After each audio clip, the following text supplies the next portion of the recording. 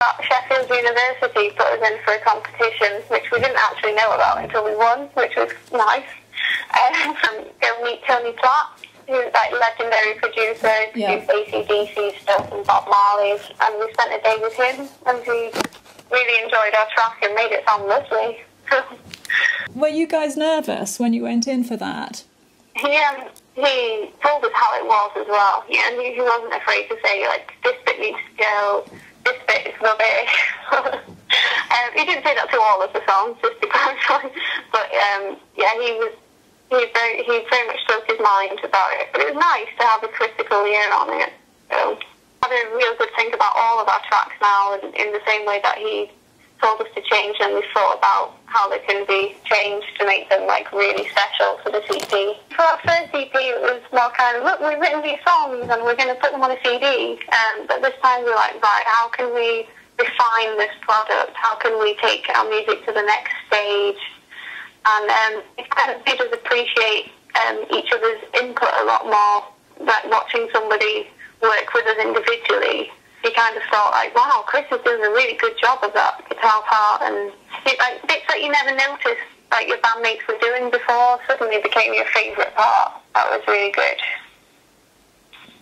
We were very lucky to have got it, and we were starstruck the entire time we were there. But it's a great thing to have behind us. And Tony's a really nice guy, really down to earth.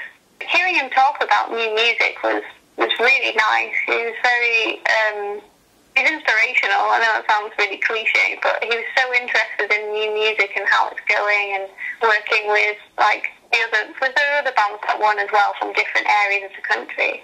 And hearing him talk about how much fun he had working with these young people all week was really lovely. When the university put you guys in for that competition, how long had you been together as a band?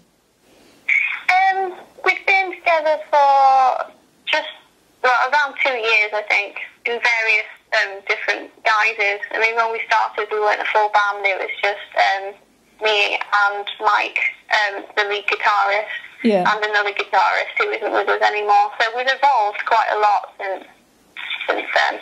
It's been a long process, and we're really getting to the end of it now.